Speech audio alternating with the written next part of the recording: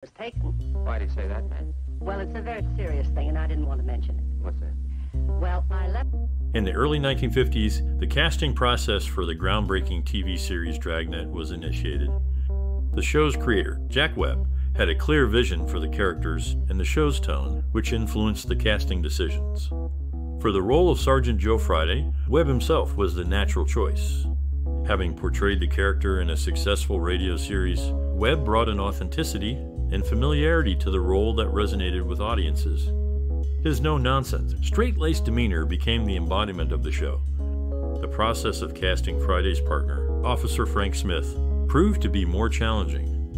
After numerous auditions, Ben Alexander was ultimately chosen for the role. His chemistry with Webb and his ability to balance Friday's sternness with a touch of humor made him the perfect counterpart.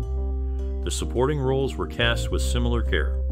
Actors such as Herbert Ellis, who played Officer Bill Lockwood, and Richard Boone, who appeared as Captain Hamilton, were chosen for their ability to bring depth and authenticity to their characters, enhancing the realism that Dragnet was known for. Chemistry tests played a crucial role in the casting process. Webb and the producers wanted to ensure that the actors would not only excel in their roles individually, but also have a strong dynamic when working together. These tests helped to solidify the casting decisions and create the iconic duo of Friday and Smith. In summary, the casting process for Dragnet was meticulous and focused on finding actors who could bring authenticity and chemistry to their roles. Webb's clear vision and the commitment to realism resulted in a memorable and enduring series that left a lasting impact on television history.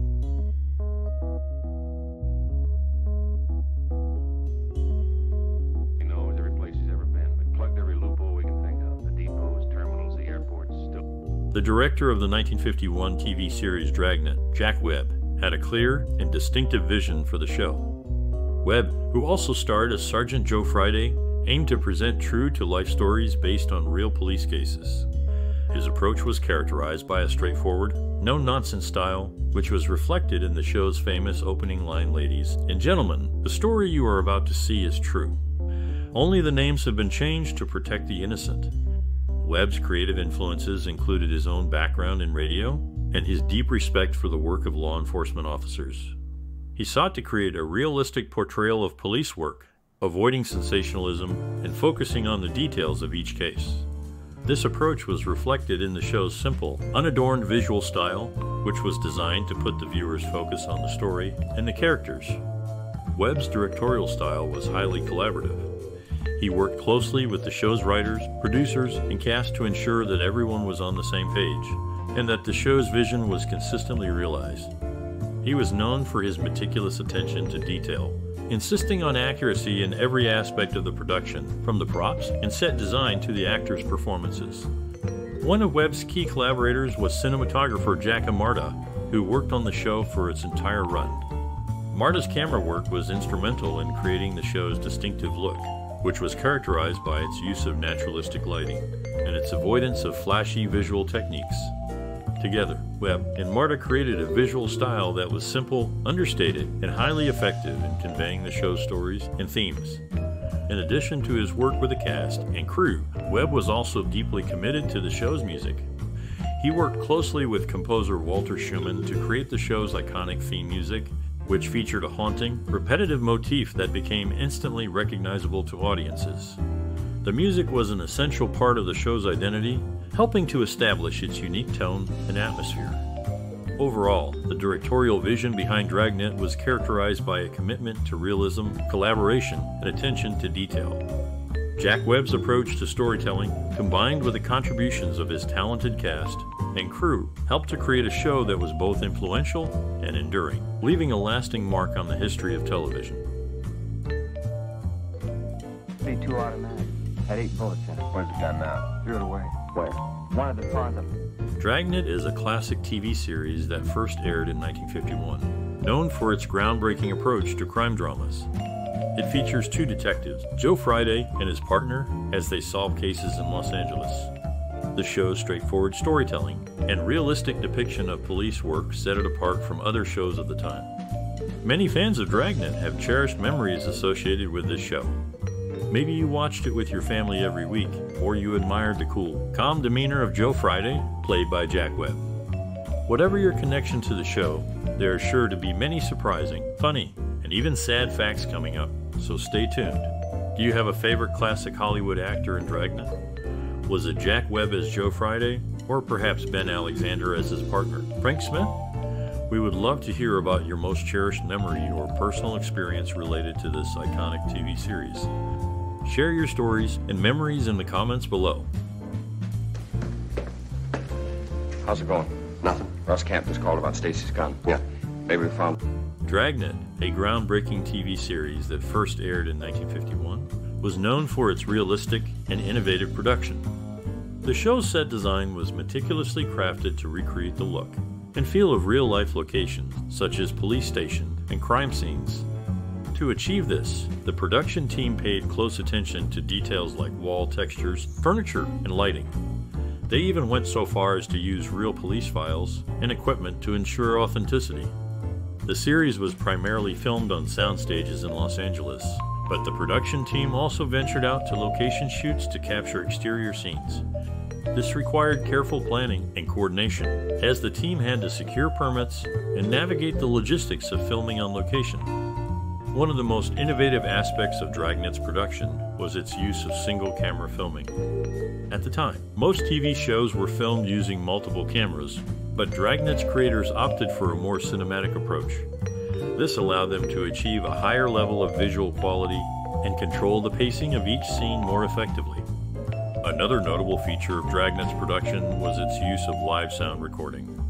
Instead of dubbing dialogue in post-production, the actors' lines were recorded live on set. This added to the show's realism and helped to create a more immersive viewing experience. Despite these innovations, the production of Dragnet was not without its challenges. The show's commitment to realism meant that the production team had to work quickly and efficiently to capture each scene.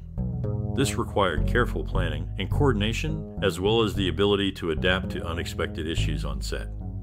Overall, the production of Dragnet was a testament to the show's dedication to realism and innovation. Through its meticulous set design, location shoots, and groundbreaking production techniques, the series helped to set a new standard for TV drama. Yeah, that's right. Come on, let's go. Lousy deal. I'll find out who did it. Dragnet is a highly regarded television crime show from the 1950s, known for its no-frills approach to storytelling. The series, presented in a semi-documentary style, follows Sergeant Joe Friday and his sidekick, Frank Smith, as they investigate and solve real-life crime stories. The duo's intense investigative work often leads them to their suspect, whether it's a man or a woman, ensuring that justice is served. Filmed in black and white, each episode of Dragnet runs for approximately 25 minutes. The show's popularity endures to this day, with its realistic portrayal of police work and matter-of-fact delivery captivating audiences. The series is also notable for its memorable theme music, which has become synonymous with police dramas. Despite being a product of its time, Dragnet remains accessible to modern audiences. The show's straightforward storytelling and timeless themes of justice and law enforcement continue to resonate with viewers. Whether you're a fan of classic television or simply looking for a compelling crime drama, Dragnet is definitely worth a watch. About 5 to 6 hours every night building up his hands and fingers. How do you do that? Use the upper bunk. The creation of the Dragnet musical score and soundtrack was a meticulous process, with the music specifically composed to complement the narrative and emotional tone of the TV series.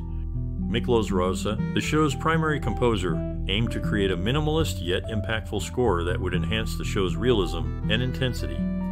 Ross's approach was to use a small ensemble of musicians, primarily consisting of strings, woodwinds, and percussion. This choice of instrumentation allowed for a more focused and precise musical accompaniment that mirrored the show's no-nonsense, straightforward style.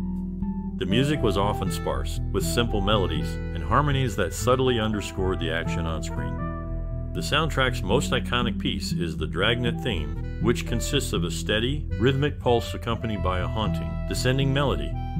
This theme became synonymous with the show and its depiction of the Los Angeles Police Department. Ross's use of their men, an electronic instrument with a unique, eerie sound, further contributed to the theme's distinctive character. The composers and musicians involved in the creation of the Dragnet score and soundtrack understood the importance of their work in enhancing the show's overall impact. They worked closely with the show's creators and producers to ensure that the music aligned perfectly with the narrative and emotional beats of each episode. The result was a cohesive and effective musical backdrop that elevated the show's realism and intensity, making it a groundbreaking achievement in television music. In summary, the Dragnet musical score and soundtrack were carefully crafted to complement the show's narrative and emotional tone. Through the use of a small ensemble of musicians and a minimalist yet impactful approach, composers like Miklos Rozsa created a musical backdrop that enhanced the show's realism and intensity, leaving a lasting impact on the world of television music. As Mary Walker had told us, each person present had signed his or her name and address in the attendance book. We took the record down. Richard L. Breen, the writer of the Dragnet episode The Big Little Jesus, penned this script only after agreeing to write the 1954 movie based on the show. This particular episode stands out as Breen's sole contribution to the series. The show also gained notoriety through its spoof in Mad magazine, titled Dragnet, which poked fun at the original series.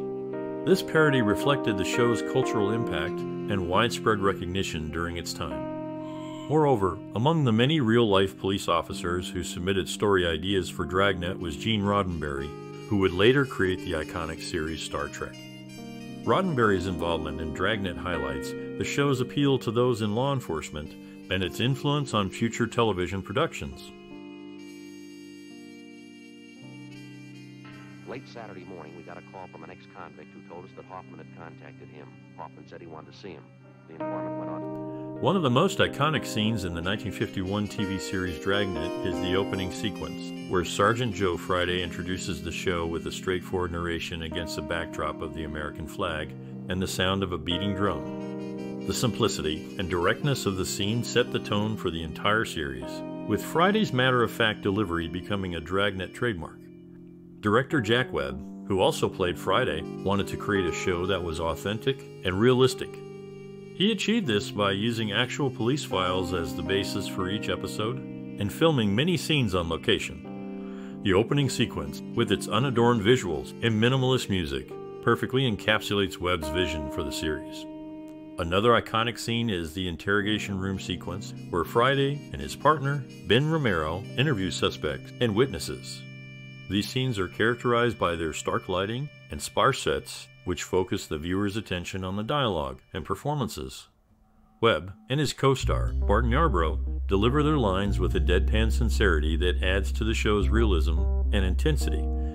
The cinematography in Dragnet is also noteworthy, with its use of high-contrast lighting and deep shadows.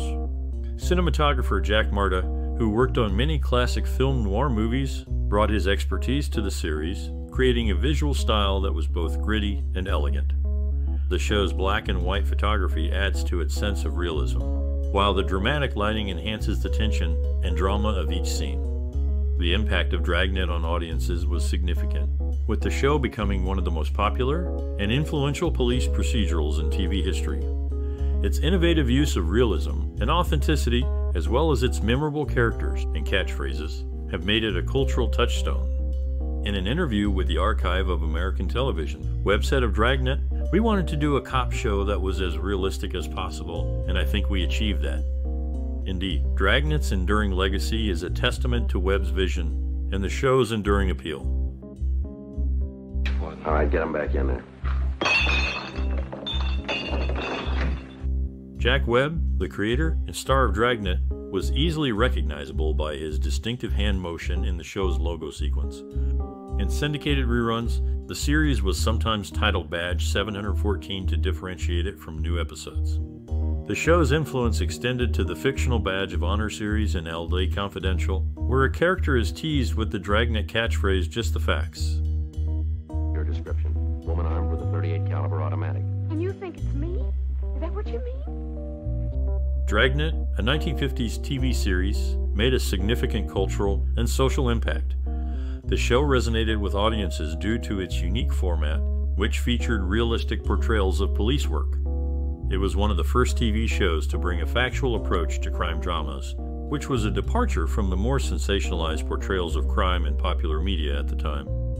The show's influence on pop culture was substantial. Its iconic opening theme music and the distinctive delivery of lines like "just the facts," ma'am, became ingrained in popular culture. The show style and format have been copied and parodied in numerous other TV shows and movies, demonstrating its enduring influence. Dragnet also contributed to discussions on relevant social and cultural themes. It tackled issues like juvenile delinquency, drug addiction, and organized crime, which were significant concerns in post-war America. By presenting these issues in a realistic and straightforward manner, the show helped to raise awareness and foster dialogue about these important social issues. In conclusion, Dragnet was a groundbreaking TV series that had a significant cultural and social impact. Its innovative format, influential style, and thoughtful engagement with relevant social issues have left a lasting mark on popular culture. Changes. Last year she had gray hair and dressed very plain. This year she dyed her hair black, dressed a little more expensively. Jack Webb, the creator and star of Dragnet, was known for his protection of the show's unique theme music.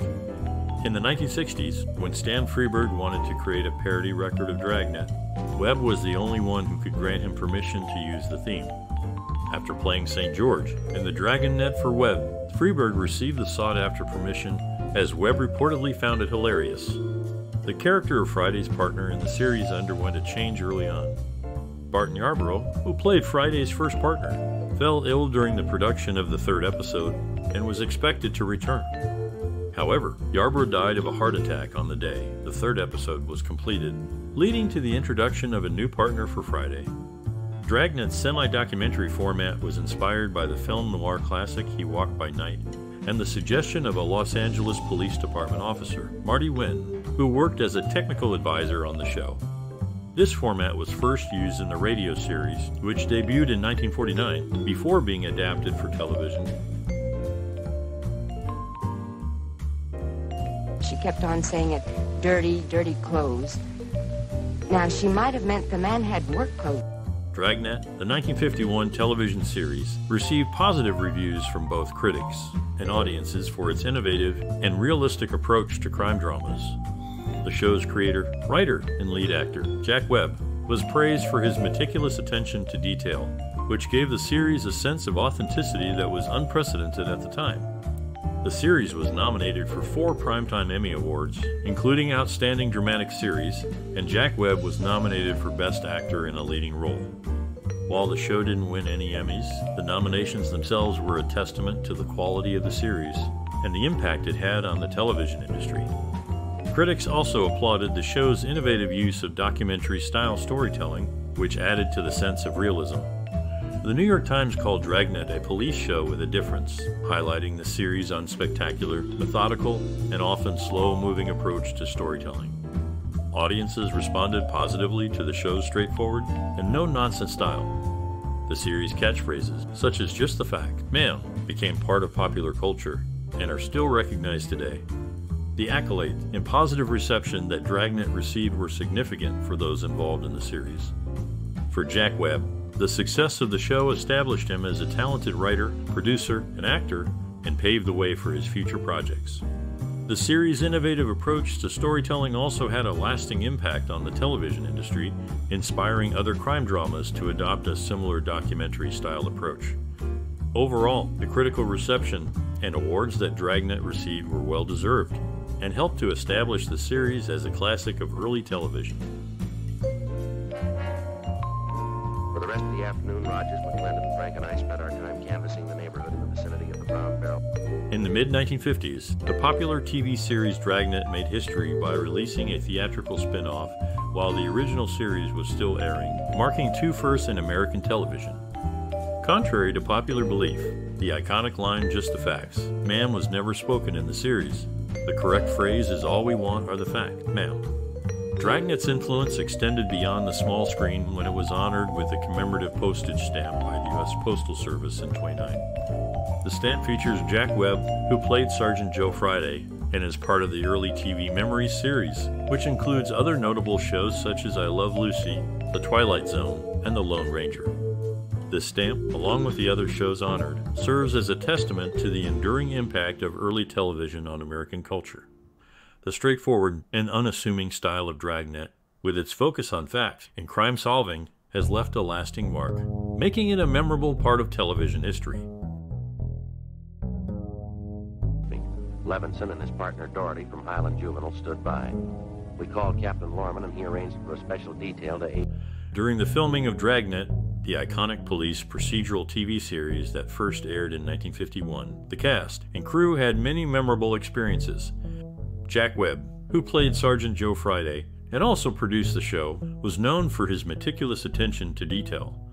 He insisted on authenticity, even having the actors wear real police uniforms and use real police jargon. One time, while filming a car chase scene, a stunt driver accidentally crashed into a parked car. Instead of getting angry, Jack Webb calmly walked over to the damaged vehicle and checked the license plate. When he saw that it belonged to a friend of his, he laughed and said, "Well, I guess I'll be paying for that."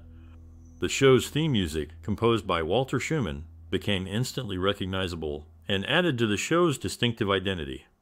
The famous dum-de-dum-dum sound was actually created by a bass singer, Vic Perrin, who hummed the melody into a microphone. Ben Alexander, who played Friday's partner, Officer Frank Smith, was known for his kindness and generosity on set.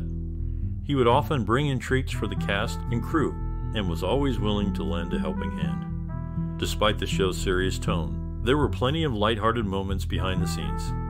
The cast and crew would often play practical jokes on each other, such as hiding props or playing tricks with the sound equipment. Overall, the making of Dragnet was a collaborative and enjoyable experience for all involved. The show's enduring popularity is a testament to the hard work and dedication of the cast and crew, as well as Jack Webb's vision for creating a realistic and engaging police drama.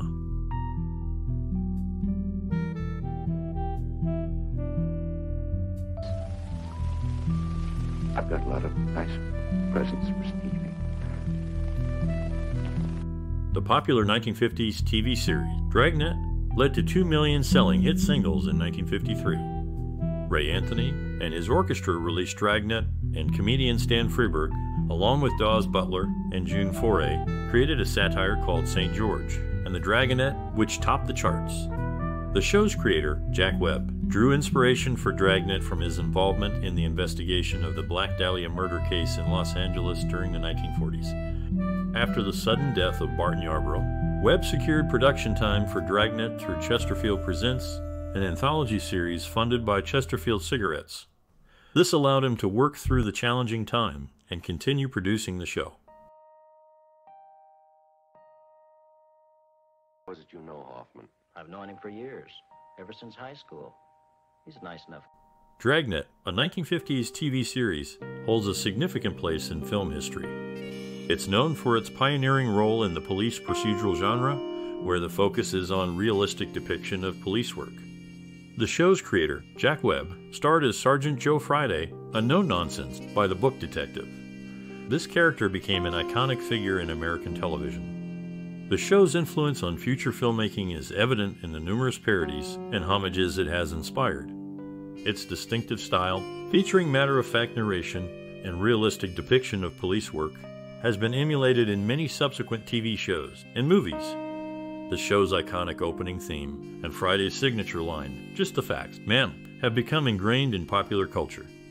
Dragnet inspired several TV and movie spin-offs, including a 1967 film and a 1987 movie. It also influenced other police procedural shows like Law and Order and CSI. The show's realistic approach to storytelling and its focus on the day-to-day work of police officers have become standard elements in the genre. In addition, Dragnet has had a lasting impact on the way police work is portrayed in media. The show's emphasis on thorough investigation and respect for legal procedures has helped shape public perceptions of law enforcement. Despite being a product of its time, Dragnet's influence can still be seen in contemporary police dramas. Please don't send me to jail. Jack Webb, the creator and star of Dragnet, released a book called The Badge, featuring controversial stories that were too intense for the television series. These stories involve violent crimes such as murder, rape, and child molestation, which were touched on in the show, but often sanitized for television standards. In contrast, the book contained explicit details. In the series, Joe Friday and his partners used the radio call sign 1K80, which represented police headquarters, investigative services, and their unit number. Friday's badge number, 80, holds significance as it matches Babe Ruth's career home runs in the major leagues. After Webb's death, the LAPD retired the number. These details show the thought and care put into the creation of Dragnet, with each element holding a specific meaning or connection. Little puppy out of the car, put it in her room. A dog? No, if they don't know where the hotel was, maybe they can tell us what it was near, huh? ¿Qué edificio se había cerca de la... The badges and identification cards in Dragnet, a TV series from 1951, were authentic items provided by the Los Angeles Police Department, lending realism to the show. This series holds the distinction of being the first American import broadcast on ITV in the United Kingdom, airing on their second day of broadcast on September 23, 1955.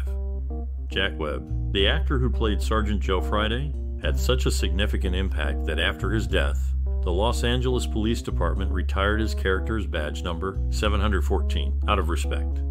This badge originally belonged to his close friend, Lieutenant Dan Cook. Registration business was unfair. Is that so? Yes, grossly unfair. Well, how do you suggest we...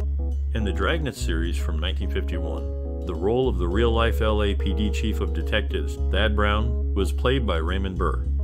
The show's wardrobe was notable for its extensive use of the color orange, which was worn by both male and female characters, regardless of their skin tone. The production company owned the police cars used in the series. During the first series, early 1950s, Ford mainline sedans were utilized, which were similar to most police cars of that era. One of these cars remained after the series and was used by the city of Fontana as a marked police vehicle. It featured a 289 coupe, in V8 engine, and a 3-speed manual transmission. In the 1967-70 series, Ford Fairlane sedans were used, even though the LAPD did not use Fairlanes for police or detective work. These sedans were accurately equipped as detective units. You said you did some gardening work for this Mrs. Howard last Wednesday. That'd be a week ago yesterday, is that right? That's what I said. In the second season of Dragnet, the show was aired on alternate weeks due to the death of Bart Yarborough, the original partner of main character Friday. This led to a series of cast changes until Ben Alexander took over as Frank Smith. The titles of all but 2 episodes began with the words "The Big," with the exceptions being the human bomb and the Big 22 rifle for Christmas. During the run of the TV series, there was also a radio program with the same name and concept. Both the radio and TV show were popular and well received, providing entertainment to audiences on different platforms. Thank you, Harry. I don't know what I'm going to say to him when I see him. Jack Webb, best known for playing Sergeant Joe Friday on Dragnet in 1967, had a series of partners on the show, with each leaving for various reasons. Bart Yarborough passed away shortly after filming. Barney Phillips had a lip-wetting habit that proved distracting, and Herbert Ellis was replaced for looking too much like Friday. Ironically, Ben Alexander, who became Friday's permanent partner, initially only wanted to do 1 episode. Dragnet's influence extended beyond entertainment, as the Los Angeles Police Department used its episodes as training films and even named a police academy auditorium after Webb. This demonstrates the show's impact on law enforcement and its enduring legacy. Apparently all the plan for me out pretty carefully. How do you mean? The sheriff's men talked to some of the prisoners. If you have memories of watching the 1950s TV series Dragnet, we'd love to hear them. Share your experiences and thoughts about how this groundbreaking police procedural may have affected you personally or influenced your view of cinema. Perhaps you admired the show's innovative approach to storytelling, or maybe you simply enjoyed the suspenseful cases and realistic dialogue. Whatever your reason, we'd love to hear from you. By engaging with this post through likes, shares, and comments, you can help keep the legacy of Dragnet alive and connect with others who share your passion for classic television. And if you're not already a subscriber, consider following us for more explorations of cinematic history. Together, let's celebrate the enduring appeal of this iconic series and the many ways it has left its mark on popular culture. How about her? Well, she's better looking than that.